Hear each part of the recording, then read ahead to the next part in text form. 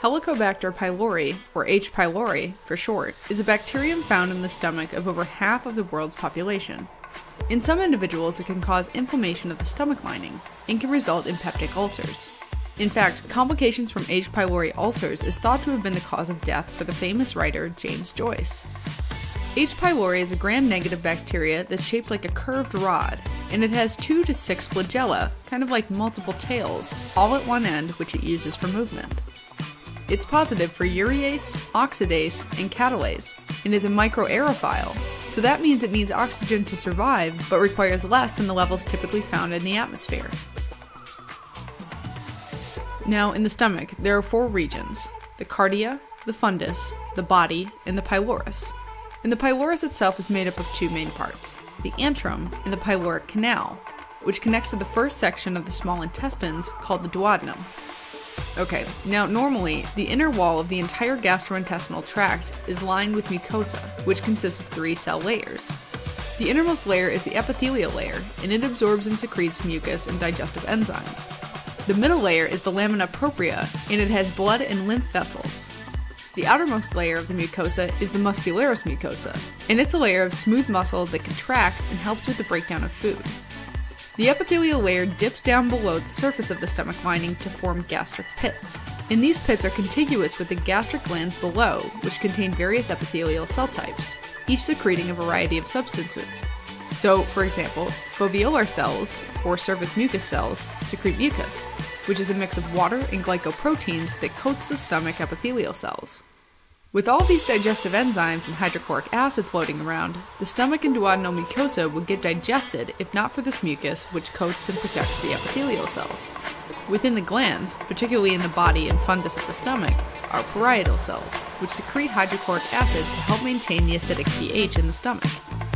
There are also chief cells that secrete pepsinogen to digest proteins, and then there are G cells which secrete gastrin, which has a number of effects including stimulation of parietal cells. An H. pylori infection is thought to spread through fecal-oral, gastro-oral, and perhaps oral-oral transmission from one infected individual to another. That is, through contamination of food and water, or even directly with fecal matter, vomitus, or saliva.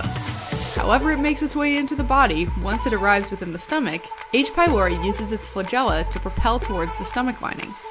Typically, it will migrate to regions where pH is less acidic, like the antrum, which has fewer parietal cells.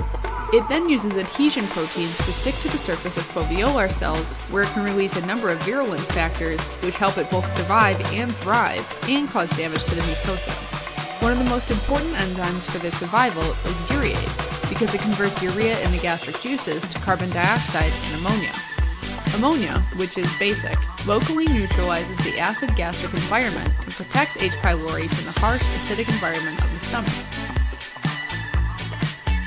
While H. pylori itself does not typically go inside the epithelial cells, some of the virulence factors it releases do, and they cause excessive damage to epithelial cells. For example, some strains of H. pylori produce cytotoxin-associated gene A, or KAG-A, which interferes with the attachments between epithelial cells that normally protect the underlying mucosal layers. That induces an inflammatory immune response within the gastric lining, called gastritis, as mononuclear immune cells become attracted to the infection site. In chronic infections, KAG-A has been linked to the development of 2 gastric cancers: mucosa-associated lymphoid tissue, or MALT lymphoma, which involves B cells, and adenocarcinoma, which involves cells within the gastric glands. Some strains of H. pylori produce exotoxin vacuolating cytotoxin A, or VAC-A, which causes epithelial cell death and exposes the underlying mucosal layers to gastric acid. As more and more cell layers die, deep holes through the mucosa form, called ulcers. Now, inflammation also stimulates the G cells to secrete gastrin, which in turn stimulates parietal cells to produce even more hydrochloric acid. And all this excess acid can spur the formation of both gastric ulcers and duodenal ulcers, the main distinction being the exact location of the gastritis. Antral gastritis leads to duodenal ulcers, whereas corpus gastritis leads to gastric ulcers. Very deep ulcers can erode underlying blood vessels, and may even erode all the way through the wall of the stomach, or duodenum in particular, causing a perforation. Finally, and very rarely, Long-standing duodenal ulcers in the pyloric canal can sometimes have so much edema or scarring that they obstruct the normal passage of gastric contents into the duodenum. The majority of individuals with H. pylori don't have any symptoms, and it may play an important role in the natural stomach ecology. But in some individuals, there can be chronic infection, particularly with strains that have TAG-A or VAC-A. That can cause symptoms like heartburn, shortness of breath, and loss of appetite with or without weight loss, and pain in the abdomen just above the stomach that worsens a few hours after eating. Ulcers that lead to blood vessel erosions may cause bleeding, and blood and vomit or feces. If a nearby artery is eroded, it could lead to rapid blood loss and shock. If a perforation occurs, air can collect under the diaphragm, irritating the phrenic nerve, and sending referred pain up to the shoulder.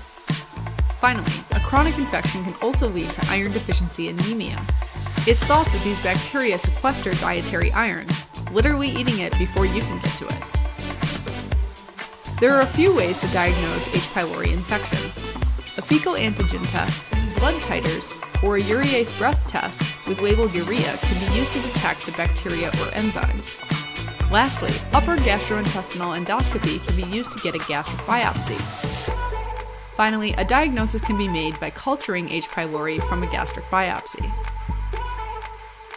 Without the presence of clinical symptoms, H. pylori is not typically treated. But if it's detected in a person with a family history of gastrointestinal cancers, or when clinical symptoms are present, triple therapy is effective and consists of 2 antibiotics, typically amoxicillin and clarithromycin, and a proton pump inhibitor.